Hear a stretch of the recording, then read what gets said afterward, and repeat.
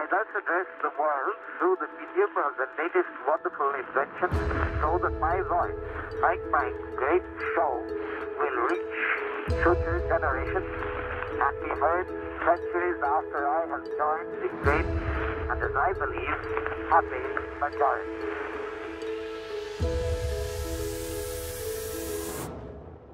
Welcome to Becoming Barnum, the journey to fame and fortune, a podcast presented by the Barnum Museum in Bridgeport, Connecticut.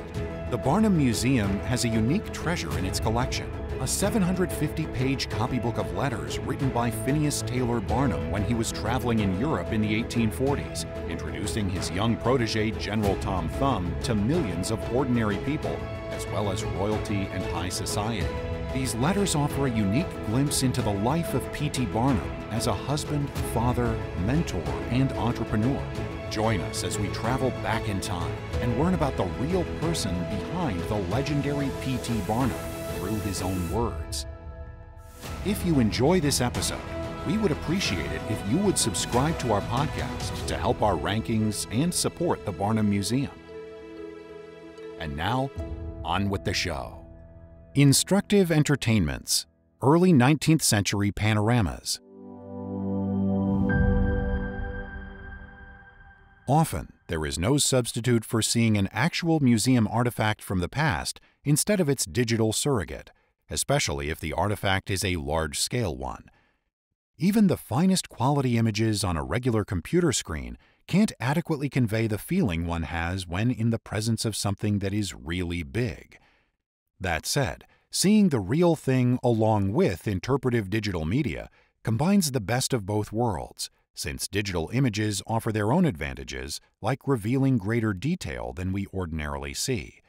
For example, our curator Adrian St. Pierre recently visited such an exhibition and wanted to share some of that experience since it relates to a topic that has come up in several of P.T. Barnum's copybook letters we've been exploring.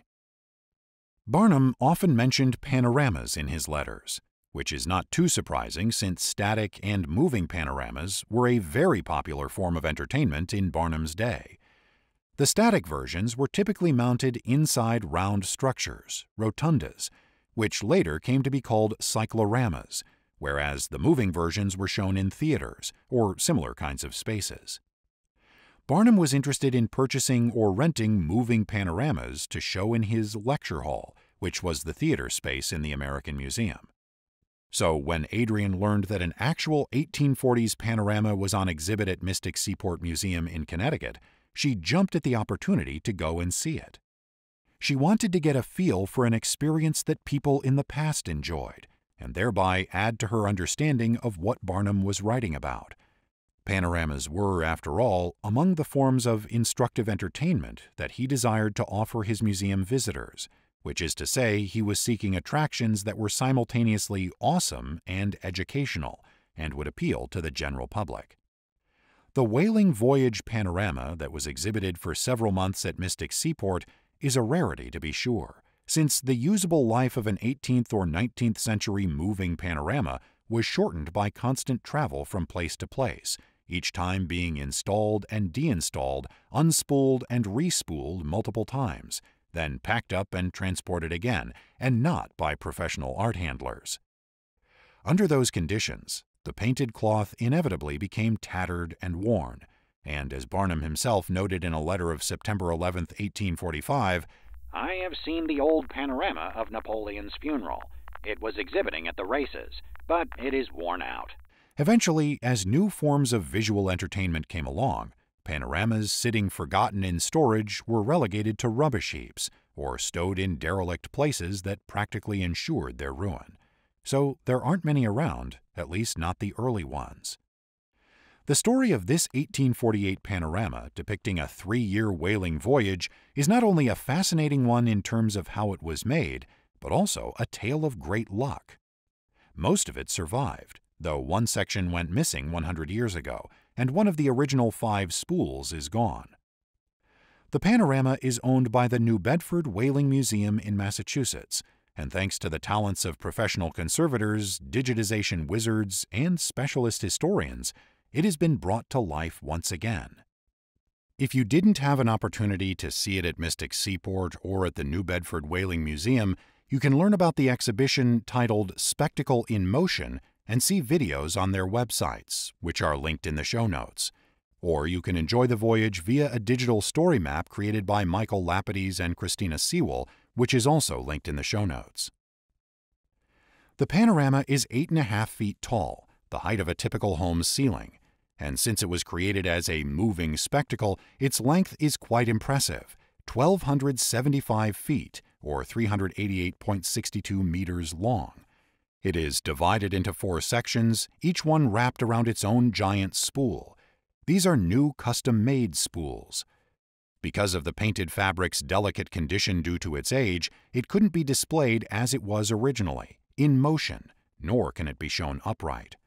So, to address those issues, Mystic Seaport created a display structure in which 2 huge spools flanked a 30-foot span that supported the painted cloth at an angle. One spool was the take-up spool. Every 3 weeks, expert museum staff rolled the panorama to the next 30-foot segment, and when it reached the end, they changed to the next spool. Also, for this exhibition, they constructed a mini theater in the gallery that allowed visitors to see a digital version of the entire panorama, in motion, with a voiceover narrator explaining the various scenes. This mini theater replicated, on a smaller scale, what audiences would have experienced, hearing descriptions and stories while seeing the moving panorama. In terms of subject matter suitable for a moving panorama, an ocean voyage was well suited to the format of a linear narrative. But it also had to capture the interest of viewers, which meant having a storyline complemented by unusual or exotic scenery, such as volcanoes and uniquely formed islands, and unfamiliar buildings and trees. And at intervals it would need to depict events, in this case the activities associated with whaling and singular events like the volcanic eruption of Pico de Fogo in Cape Verde. It's hard to imagine when you see the size of the whaling panorama that it was completed in just 14 months. 2 men collaborated in 1847 to create this epic scene titled Grand Panorama of a Whaling Voyage Round the World. They were Benjamin Russell and Caleb Purrington. Russell was actually a participant in the whaling voyage that was the subject of the panorama. He was a boat steerer employed on board the ship Kutuzov, which had departed from New Bedford, Massachusetts in 1841 and returned in 1844. The voyage lasted 42 months, 3.5 years.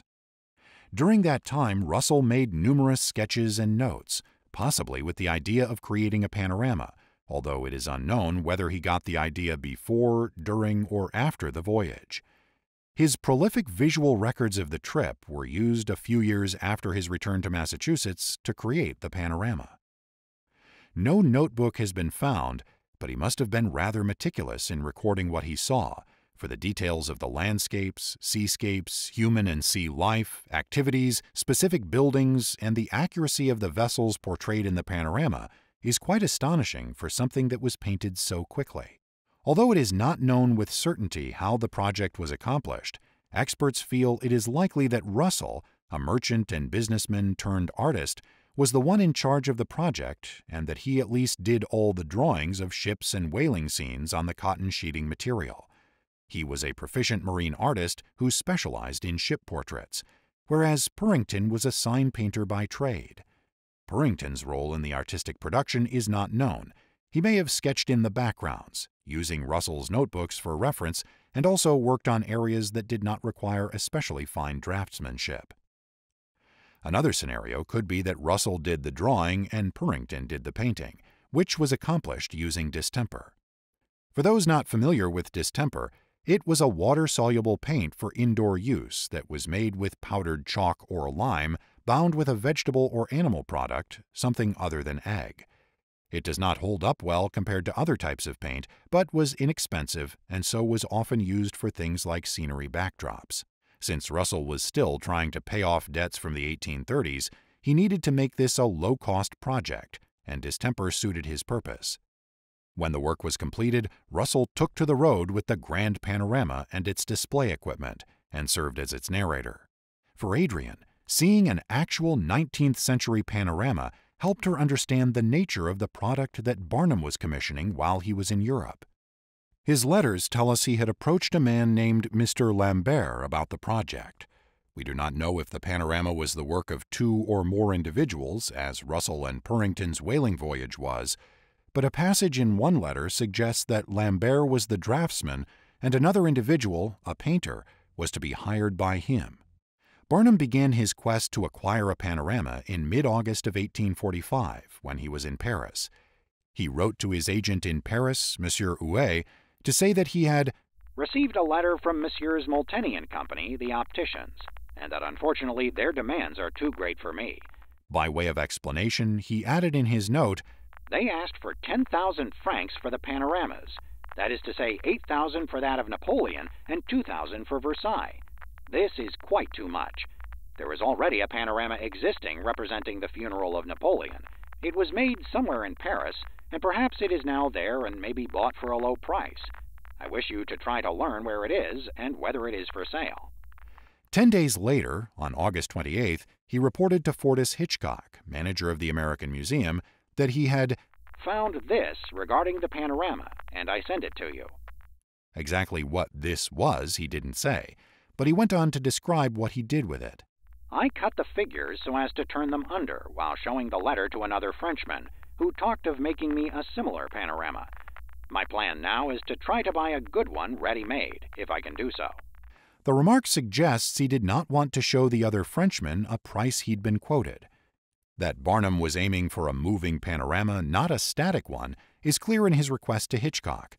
I wish you once more to send me what is the size of our stage, the height, width, and depth. It is necessary sometimes for me to know that. On September 11th, in the same letter that commented about the worn-out panorama of Napoleon's funeral, Barnum seemed uncertain of his next move. He remarked to his unidentified correspondent, possibly Monsieur Huet, I must abandon the thought of having that panorama, at least for the present. The price asked is quite too high, and it would be nonsense to have Lambert make it for a less price than he already named, for he would produce an inferior article for a less sum, and that would not do for me. So I must give it up. This may have been a ploy to get a better price. As he continued in this letter, I will not submit to being swindled. 4,000 francs ought to produce a magnificent and perfect panorama of the subject which I want, and someday I will find the artist in Paris who will do it. Despite the tone of dissatisfaction, the very same day Barnum wrote to his manager Hitchcock to inform him, I have engaged the panorama of Napoleon's funeral.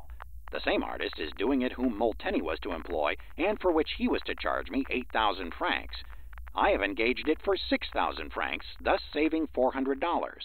2,000 francs being roughly equivalent to $400 at the time. I shall also introduce the funeral of Lafayette, costing perhaps 800 or 1,000 francs more. They are to be done in July. The last statement sets a time frame of over 9 months, and one would assume that a depiction of Napoleon's re-internment funeral, grand as it was, would not require as many yards of cotton fabric as the depiction of a 3-year voyage. When Barnum wrote to Boston showman Moses Kimball in mid-November, boasting of his commissions of an anatomical Venus and a panorama, he referred to the latter as a moving panorama and diorama representing the funeral of Napoleon. Perhaps the idea of having a diorama was to display it in the museum as an enticement to visitors to pay to see the moving panorama in the lecture hall. As with the dissolving views, also shown in the lecture hall, a narrator would need to be hired to explain the scenes to the audience as the scenery advanced. Such a person would need to be skilled at engaging audiences, since the subject of Napoleon's funeral was probably not quite as compelling to Americans as it was to a French audience. But perhaps Barnum had reason to think it would be. In any case, just seeing a moving panorama was novel and entertaining, and certainly would have been an experience to talk about with friends. Perhaps because Barnum's commissioned panorama would not be finished for months to come, plus the additional time for packing and shipping, he decided to contact Hitchcock in late January of 1846 to float the idea of renting a number of panoramas from a man in Scotland. These, he said, he could have sent off to New York right away, along with a narrator. Writing to Hitchcock from Arbroath, Scotland, Barnum described the opportunity as follows. A Mr. Marshall of Scotland has some 20 or 30 panoramas of all sorts, moving panoramas. They are good. I send a handbill of 2 or 3. He would send a man to America with 6 or 8 of them if we want for a year. I don't yet know for what price, but suppose about $20 per week, perhaps much more. He is to give me his price in 10 days. I'll not engage them till I hear from you. This Mr. Marshall was undoubtedly one of the men in the father-son partnership of Peter and William Marshall. In the 1810s, the two developed perestrephic, or moving panoramas that used very large rollers cranked by hand, Barnum noted. Marshall has got rich in the business. Providing further details on the subjects of the panoramas and the mechanics of showing them, he continued, He has a lot of panoramas. Battle of Waterloo, Napoleon at Elba, St. Helena, etc.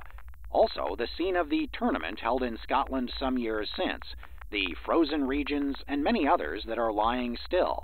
And he said if we could agree upon a price, he would send a man over with them. They are well painted, and are, I think, quite effective. They will fit on stage and can be shown and wound up on a cylinder and put out of the way in no time.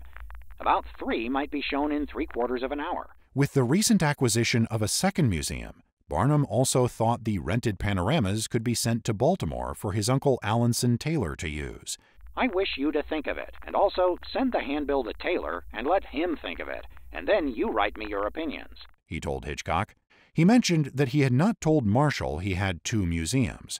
But if I hire them, I shall use them when and where I please, so that by getting another man or 2 in America to explain them, we could have them distributed and showing in New York, Baltimore, and perhaps in Boston or Philadelphia at the same time. Barnum seems to have thought Marshall would charge him additional fees for showing the panoramas at other venues, and he clearly did not want to mention the possibility. The potential conflict must have been weighing on his mind and caused him to consider how he might avoid the problem altogether. He even went so far as to suggest that they might copy these panoramas, though whether this would be achieved by getting quick sketches or by depending upon the visual memory of an artist is not clear. The limitations of photography at this time would not have allowed for taking pictures on the sly. In any case, Barnum was racing ahead with this idea of copying panoramas, since he did not yet know if he and Marshall would agree on terms. His determination not to be defeated or outdone seems to have been a driving factor in figuring out how to get them, and get them as cheaply as possible. He confided to Hitchcock, If we had good pictures to copy from, perhaps an artist might be found in America to get them up for us, or I could pick up such an artist here and send him over. But whether that would not be more expensive than to hire these is a question. In fact, I have no idea what Marshall would ask for them. I only know that he has several stored in his place in Edinburgh, and it seems to me that he would sooner have them earn a few pounds per week than to be still, but perhaps not. He has agreed to give me his terms in a few days. Curiously, Marshall's price does not appear in any of Barnum's subsequent letters to Hitchcock, but he did return to the subject of renting Marshall's panoramas 6 weeks later in a March 18th letter, and again on March 31st. The single sentences do not tell us much, other than that the arrangement was still being considered. Barnum stated without further explanation, Thank you for your hints about Marshall's panorama. And 2 weeks later noted, I have written Marshall about the panoramas and shall get his answer in time to write you by the Great Western steamship. That's probably all we'll learn about this particular endeavor, but there is a bit more to mine from Barnum's letters concerning the panorama he had commissioned in Paris. He wrote to Agent Huet on February 12, 1846, and despite the passage of several months since making the agreement with Lambert, the painting of the panorama does not seem to have been started, though the scenes had been, or were still being, sketched. The language suggests that Mr. Lambert's artistic responsibility was limited to sketching the canvas, but not painting it. Barnum replied to Monsieur Huet, I am glad Monsieur Lambert is getting along so well with the panorama. I hope he will not fail to have a first-rate artist paint the scenes, one who understands light and shade, distance, etc. If he finishes it by May or June, it will be quite on time. A week later, Barnum replied to a letter from Messrs. Draper and Company to clarify the financial arrangements he had made with Lambert. Apparently, Lambert had gone to Messrs. Draper looking for an advance on his contract with Barnum. While Barnum was flattered and felt much obliged for their kind and voluntary offer to advance the sum on his behalf, he stated in no uncertain terms that his agreement with Lambert did not include advances. Monsieur Lambert knows full well that I totally declined entering into any engagement with him which required me to advance a single sou, and I still decline it.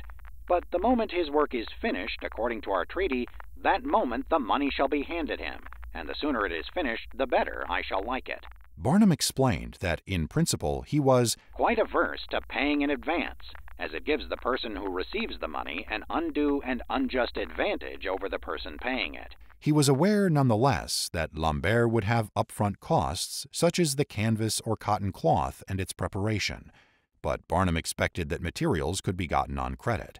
He thus added, Monsieur Lambert holds a writing with my signature binding me to pay him the 6,000 francs as soon as the work is completed according to contract, and by exhibiting that writing to those from whom he is making purchases, they will give him credit, provided they have confidence in him, and provided also they are assured of my responsibility, which I trust they will be upon consulting you. So what was Barnum paying for this grand panorama? He had told Hitchcock that he shaved 2,000 francs, or $400, off the 800 francs Molteni was going to charge him. That was a $400 discount in the year 1846. So we have to calculate what that amount would mean in today's dollars. Equivalency estimates can only be very approximate when going back prior to 1900, but using a consumer price index inflation calculator, we found that the 6,000 francs, or $1,200, Barnum promised to pay Lambert would be equivalent to about $42,500 in today's dollars, a hefty sum. Renting panoramas from Marshall at $20 per week, that was Barnum's guess as to what Marshall might charge, would be roughly $709 in today's dollars, much less expensive than purchasing a panorama. Clearly, commissioning a panorama was a substantial investment in its day, and it was a risky one. Many such endeavors, perhaps the majority, failed to reap the kind of financial reward their owners hoped for. Barnum's resolve not to overpay was a wise one, but of course, in a museum setting, he did not need to rely on the success of any one attraction as Benjamin Russell did with his show. Yet, having only been a museum proprietor for 4 years, Barnum was still new at the game, though smart enough to realize that the public could be fickle, and success was never guaranteed. Thank you for listening to this episode of Becoming Barnum, The Journey to Fame and Fortune. Support for this episode is provided by the City of Bridgeport American Rescue Plan Act funds, People's United, a division of M&T Bank, and the Connecticut Humanities and National Endowment for the Humanities. The podcast was produced by the Barnum Museum and based on the blog series Barnum's Letters from Abroad by Adrian St. Pierre. Editing and sound design are by Rui Pino, and narration is by William Saris. Kathleen Marr is our Executive Director, and John Swing is our COO. If you enjoyed this episode, please subscribe to the podcast and visit our YouTube channel for behind-the-scenes presentations of our collections and more stories about the legendary showman. Connect with us on social media and let us know what you think. Please tune in next time as we continue our adventures with P.T. Barnum.